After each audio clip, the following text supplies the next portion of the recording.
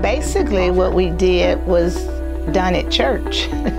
However, when during the summer we might could go to Memorial Park and there might be a ball game there, or a lot of our games we played in the street.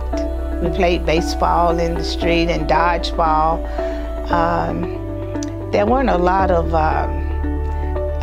formal activities planned.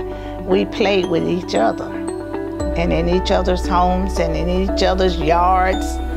So that was basically what we did.